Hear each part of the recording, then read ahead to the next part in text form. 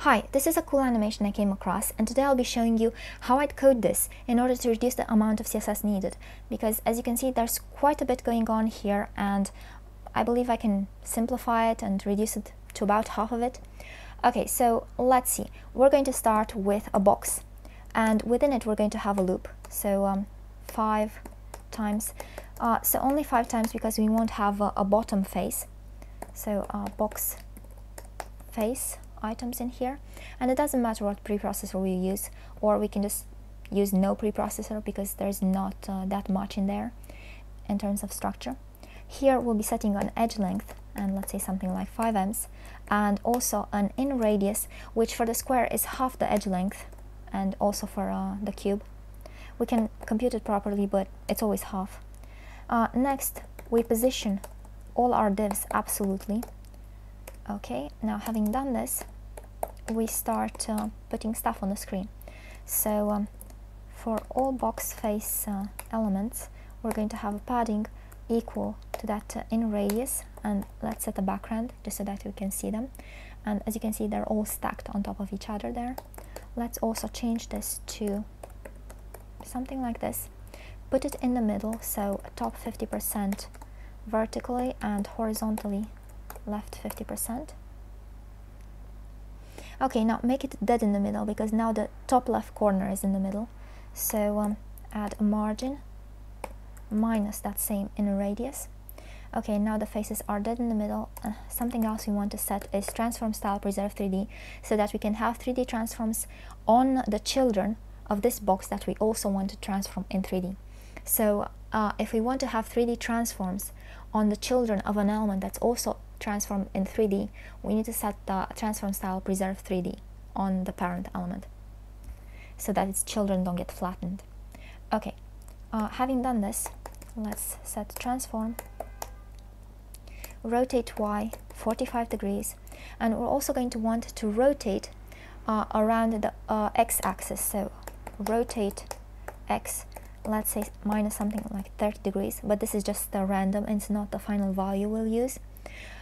What we want is to have that corner in front coincide with the corner in the back. Now those two corners are united by the cube diagonal. So those two corners coinciding visually means the cube diagonal is horizontal, and in order to have the cube diagonal horizontal, we need to rotate it by the angle between this cube diagonal and the diagonal of the top face that you see right there. And we can get that angle out of the right triangle formed by the cube diagonal, the diagonal of the top face, and that vertical edge in the back right there. Okay, so we're going to need a bit of trigonometry. So that's going to be import compass CSS3, so we can have access to trigonometric functions. And here we're going to be having -1, so that it goes in the opposite direction of the normal rotation. Arc tangent, and we're going to have 1 over square root of 2, sorry, because the edge length is going to be this L, and the diagonal is going to be this L times square root of 2. So basically the L's cancel each other, and we're left with 1 over square root of 2. And this returns a unitless radian value, so we need to multiply with 180 degrees and divide by pi. And we're going to get our proper angle value this way. Oh, multiply. Yeah. Now it works. Okay, having done this, we need to set some transforms on the faces so that they're positioned so they form a cube. So first off, we're going to have rotate 3D, and we're going to have 2 vector components, I and J, for the X and Y axis. And the third one is always going to be 0. And then we're going to have a calc, and we're going to have a multiplier, which is 1 initially, multiplied by 90 degrees. And then we're going to have, okay, what is happening? Okay, that seems fine. I don't know what is happening. So translate along the z-axis by that inner radius. Okay, now we're going to set the first one is initially 0, and j is going to be the additive inverse, not that additive inverse, the complementary. So it's going to be 1 minus I.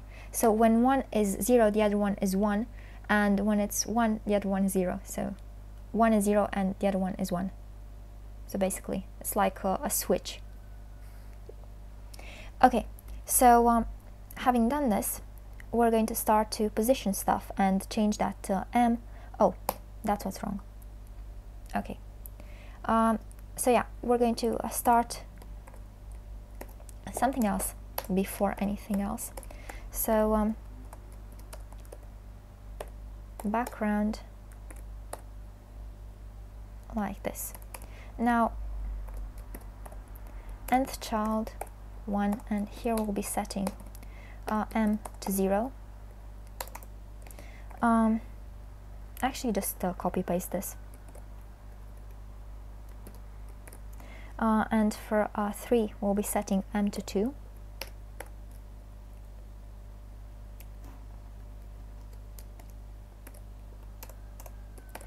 Again, and then we're going to have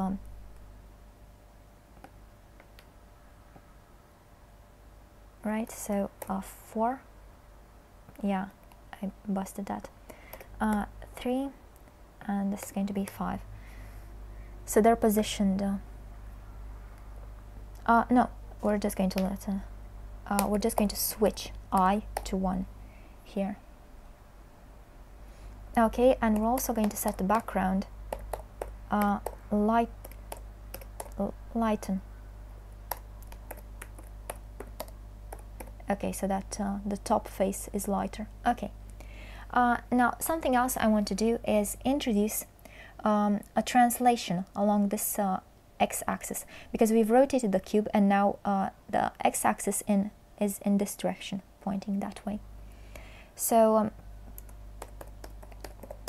so translate x, right?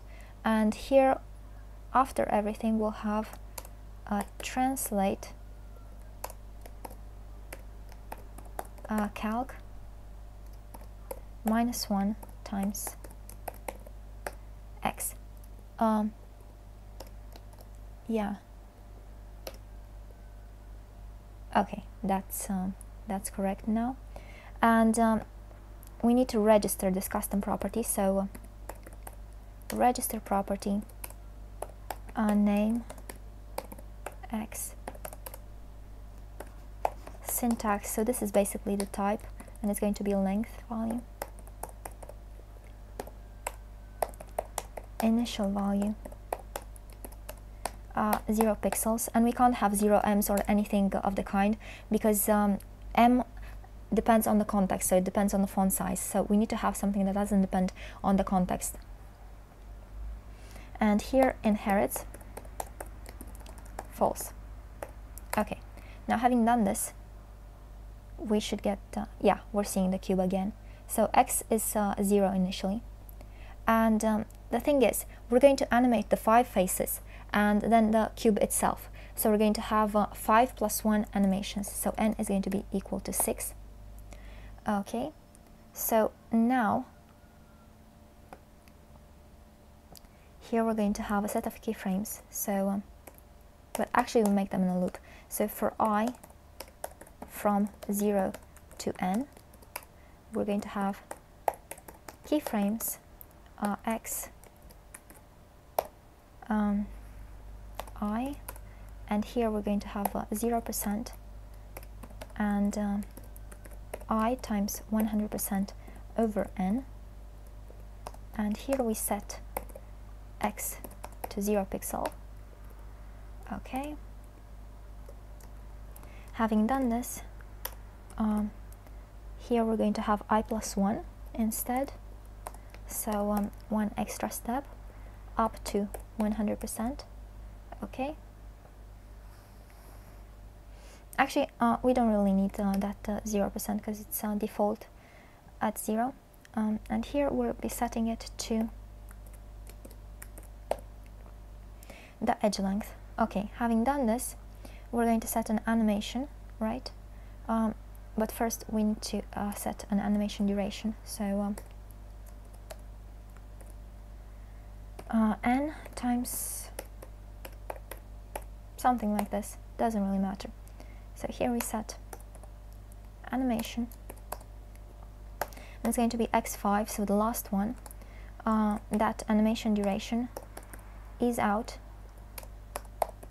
infinite. Now here we should, yeah, it works.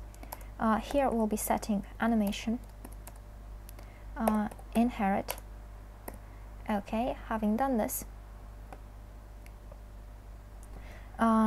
we'll be setting animation name. I don't know. Actually, let's set it for each of these.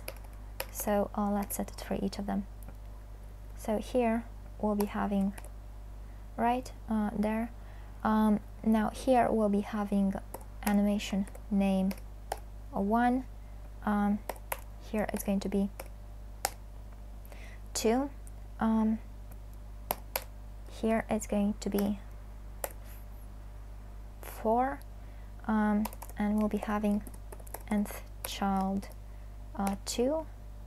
This is going to have 3, right? So this should do it. We should see it working.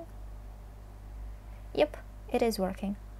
So it's first the one on top, which is the 5th face, then it's the one here, which is the 1st face, then that one, which is the 3rd face, then the one there in the back, which is the 2nd face, and then this one, which is the 4th face. Okay, so yeah, that works. A little something we can add extra is just a background. But other than that, we are done. So yeah, this is what I wanted to show you for today. I hope you've enjoyed this video, and if you like the work that I've been putting out for more than 8 years and you want to support it, you can do so by being a cool cat and becoming a patron on Patreon, or you can get me something off my Amazon wishlist. The links are going to be in the description, both for the Patreon account and for my Amazon wishlist. Or you can at least share this to show the world what can be done with CSS these days, because honestly, I think it's pretty damn cool. In any event, thanks for watching, and until next time.